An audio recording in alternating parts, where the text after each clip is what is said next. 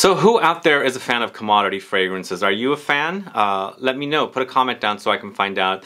I've been wanting to put together a top 10 commodity fragrances video, but obviously earlier last year they went out of business. But they came back middle of this year, and it's best time for me to put together a top 10 list of their fragrances, because I enjoy this fragrance house.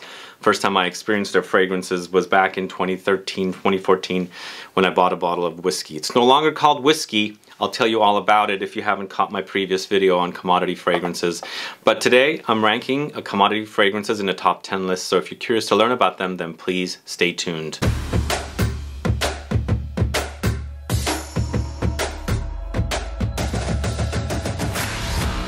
Thanks so much for tuning in. This is Sebastian with Smelling Great Fragrance Reviews. That's right, today I'm talking about commodity fragrances.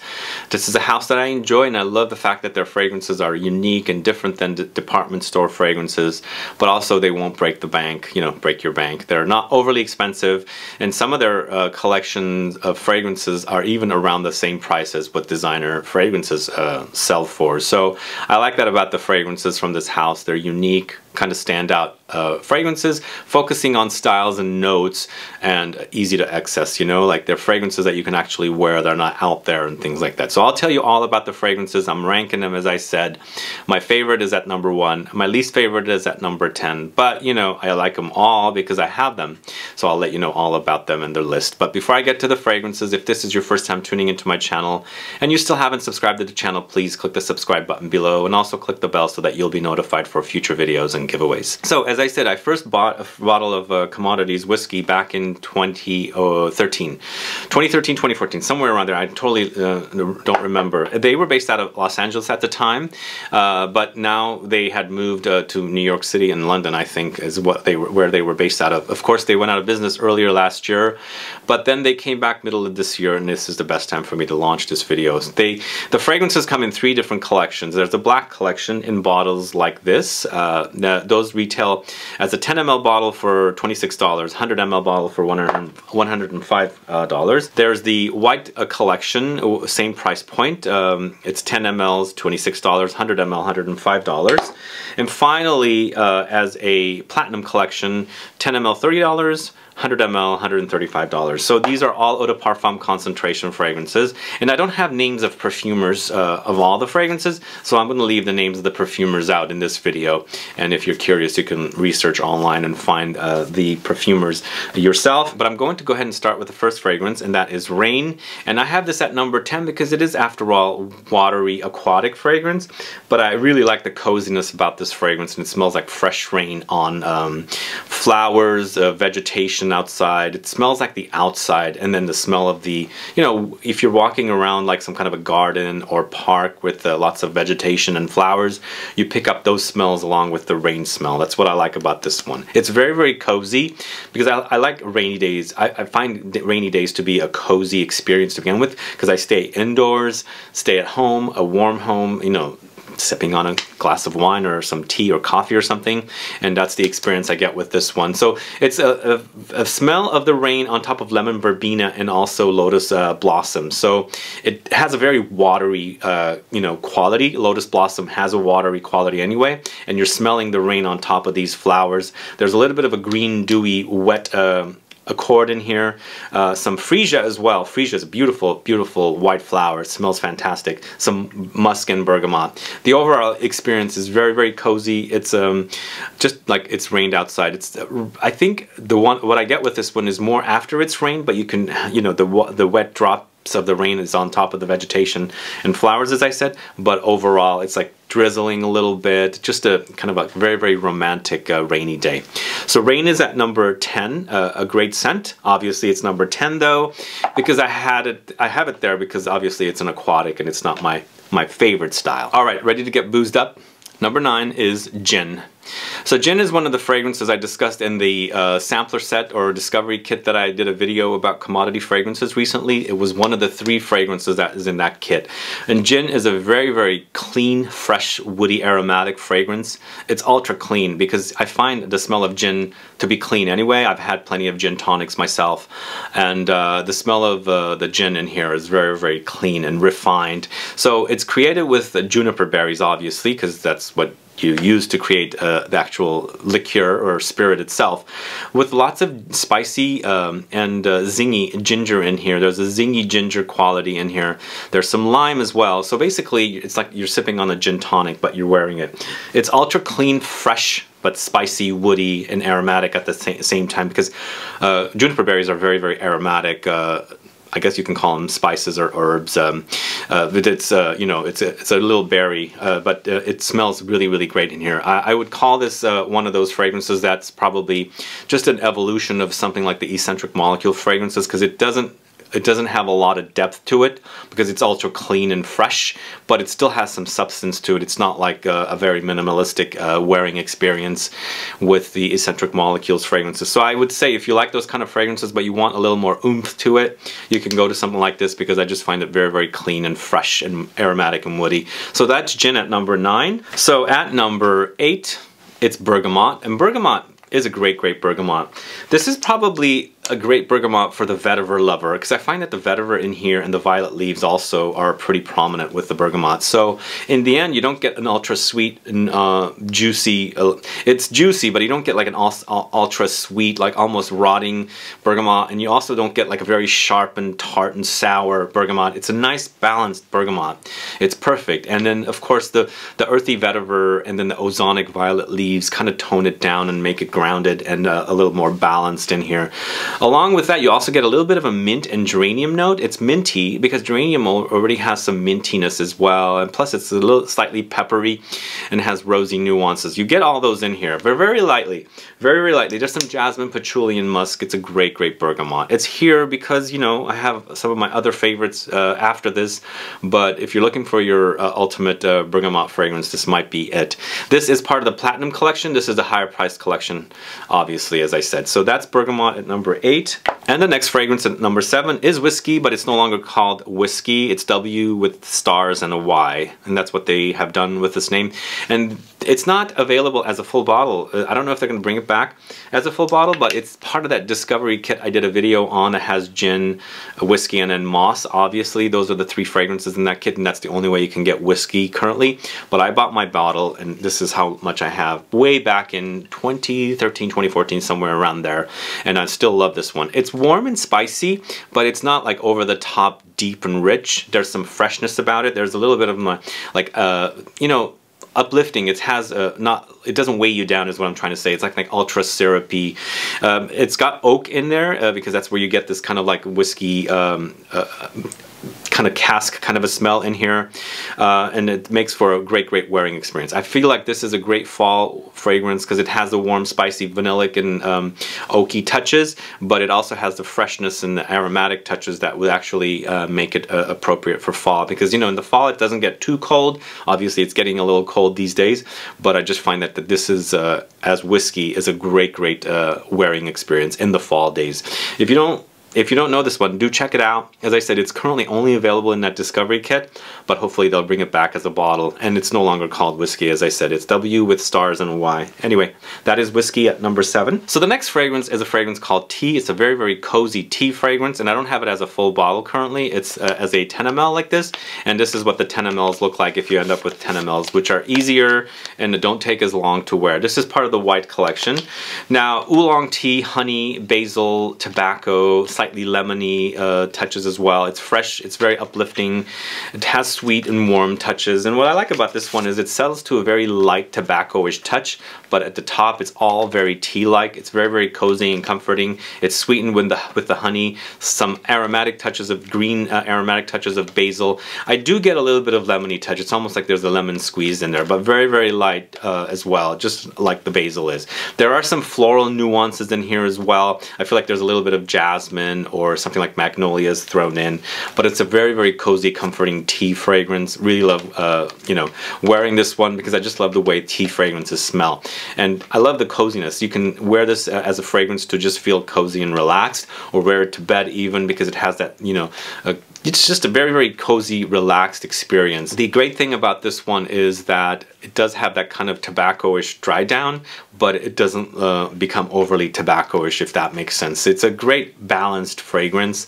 just a very, very warm and sweet fragrance, and I love the combination of the notes. It does remind me a little bit of green tea fragrances. I don't know if you're familiar with wearing green tea fragrances. Just a little bit. It has a little bit of a hint of a green tea experience, but in the end it's made with oolong tea according to the notes, and it's a fantastic tea fragrance at number 6. Check that out if you don't know it. Number 5 is Moss, and Moss is the third fragrance that was in that discovery kit I did a video about recently. I fell in love with this one because I love the mossy note. It's also, mossy fragrances are very foamy. It's almost like, just like you're touching mousse, like, you know, where you put on your hair, and when you put it on your hands, it's like a foam. That's what I get with mossy fragrances. It's created with oak moss, but in the end, it's a very, very fresh, earthy, greenish kind of an experience here with this fragrance. It's deep and rich, but it's also light and airy at the same time because of that foaminess. Oak moss, cedarwood, petitgrain.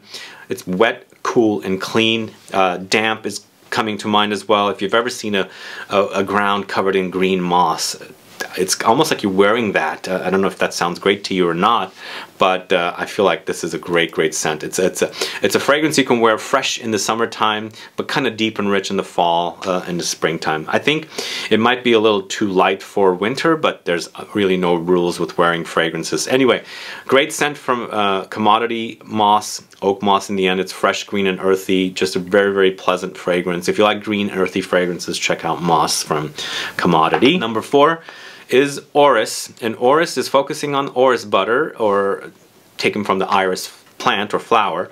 It's the root. Orris is the root, and you typically, for me, orris is creamy, buttery. There's a butteriness about this one. When you're wearing it, you totally experience the butteriness.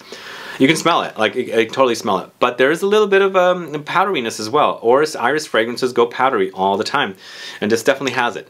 Under there, there's a little bit of an aldehydic touch. I'm picking up aldehydes from someplace, and I don't know if where that's coming from. It's not listed, but in the end there's some lily of the valley in here, probably from the lily of the valley. I can maybe say that. There's some spiciness from pink pepper. There's tea, coriander, bergamot, vanilla, vetiver, cedar, patchouli. A great, great fragrance. Cozy, comfortable fragrance because the butteriness and the creaminess gives that cozy, comforting vibe. The powderiness gives it a very kind of like uplifting experience. But in the end, it's a deep and rich fragrance you can wear in the fall, winter time. I feel like it's appropriate, and even springtime as well. And if you want to wear something like this in the summertime, you can as well, but just control your sprays. In the end, it's a great experience. And one thing I do want to add here, before the company went out of business, I had soaps of 2 of their fragrances, Orris and Tonka. Amazing soaps. I don't know if I've never experienced such a luxurious experience with soaps that I have with anything. I don't really buy soaps that much, but when I had these really big blocky soaps, I just used them up and they were fantastic. The Orris one matched Orris so well, and I'd wear the fragrance on top of after showering with the Orris soap. It was such a luxurious, amazing shower experience, just going on your skin. That kind of smooth and buttery cleanness was amazing. Anyway, hopefully they'll bring back the soaps. I'm not sure if they do have them currently. I haven't checked, but I hope they do. But Orris is a great, great fragrance. Check it out if you don't know it. All right, 3 more left. The third one is Gold. Do you know Gold? Man, this is delicious. Are you a vanilla lover like me? I am obsessed with vanilla and cozy, comforting vanilla fragrances. This one actually, to me, it's almost like vanilla sugar, or sugar and vanilla together, have been crystallized in a pan, and they're all kind of breaking up. I get like sugar crystal-y kind of experience with this one, but it's kind of spicy as well. There's some spicy touches with this one. There are juniper berries listed as a note, but in the end it's vanilla, tonka beans, amber, benzoin, sandalwood, musk, vetiver, bergamot comes in as well. But the benzoin to me is a resin. It's a vanillic resin, and when you look at the resin itself, there is a little bit of a sugary crystallized kind of a appearance with that, so maybe that's what's giving it to me. But I'm getting sugar crystals in this one, and it's a fantastic experience. When you wear it, there's this like crackling experience with this fragrance. But it's very, very cozy. It's a comfortable fragrance, perfect for fall and winter. It's sweet, it's vanillic, it's ambery, syrupy, molassesy, balsamic, and just a great, great fragrance experience. I didn't know how great this one was, and I'm glad to have it in the collection. That's at number 3 because I love vanilla. It's very, very cozy and spicy, and it's $105. It doesn't disappoint with this one. If you like vanilla, it's just like I should say this kind of reminds me of fragrances like Tihota from Indalt. It kind of reminds me of fragrances Bonnie Insensé from I think it's Atelier des Ors. There's several others, maybe a little bit of Diptyque's Eau de Well. It's almost like all of these fragrances combined into one. I don't know. I'm just getting that vibe with it, and I love that about it. There's the spiciness about it, the syrupy, ambery touches, the molassesy touches, sugary touches, caramelly touches. All of that is in here. Number 3 is Gold. Number 2, oh man, so good. Top 3 is my favorite, obviously. Nectar. Nectar is a gift from the gods, is what I should say. What I like about this one is my obsession with pomelo or grapefruit notes is full on with this one. It's lots of that, but neroli and orange blossom come in as well to kind of like contrast. It's a nice contrast because neroli orange blossom is from the orange tree, the flowers. Pomelo is a different kind of a citrus, and they work so well together. There's honeysuckle, tangerine, musk, bergamot, tonka, and it's amazing. The entire combination is amazing. It's such a great citrus fragrance, but it's a citrus floral fragrance because obviously you're using the citrus of the pomelo, the tangerine, along with the flowers of the orange, which is neroli and orange blossom. There is that sweet honeysuckle as well, and the entire concoction is just over the top amazing. If you know fragrances like Jo Malone's Orange Blossom, you should definitely check this one out. It reminds me of that, but it's got a lot more depth to it. It's got a lot more substance and a lot more things happening to it. Whereas Orange Blossom from Jo Malone, which I've worn so much of, I still have a bottle, seems to have gotten lighter since I first wore it in the 2000s. It is a little more lighter currently. It just focuses on the orange blossom. Here you have layers of different stuff happening, where at the same time it's reminding me of Jo Malone Orange Blossom, you have the pomelo coming in, the honeysuckle, the tangerine. It's a nectar of the gods. I think that's what I should say, a gift from the gods. This is really, really delicious. I'll definitely be putting this one on lists when come summertime or spring, summertime, because to me it smells like spring orange blossoms blooming with citruses of grapefruit or pomelo nearby. Anyway, nectar is number 2. Last but not least, at number 1, it's tonka. Tonka is number 1. It has to be at number 1. So tonka focuses on tonka beans, and you know, it does remind me of Fève Delicieuses. Even I did a video saying if you can't get Fève Delicieuses, you can definitely check this one out, because you can. But for me, Fève Delicieuses goes into a cacao cherry direction a little bit, liqueur, cherry liqueur direction. Here it goes into a bitter almondy direction. So in the end, it smells like Fève Delicieuses, then it doesn't, because this one goes a lot more almondy. There's also sandalwood here. There's a creamy, milky layer of sandalwoodiness here. There's some benzoin, which is a fantastic vanillic resin. Cardamom comes in. There's some spiciness in here. It definitely does. There's a little bit of a greenish artemisia note and some light white floral of magnolia, which really, really complements the sandalwood creaminess, and the whole entire concoction is really, really fantastic. This is a great fragrance to wear fall, winter. I think it's perfectly appropriate, and if you're looking for a little bit of a change from Fève Delicieuses, because it does go into the chocolate and cherry direction, you can go into the almondy, bitter almondy direction with this one, with the creamy sandalwood dry down. There is, of course, the spiciness, don't get me wrong. It is there, but in the end, it's a great, great tonka bean fragrance from the House of Commodity. So that's at number 1, my favorite fragrance from Commodity. What are your favorite fragrances from Commodity Fragrances? How would you rank this list of fragrances? Put a comment down, let me know.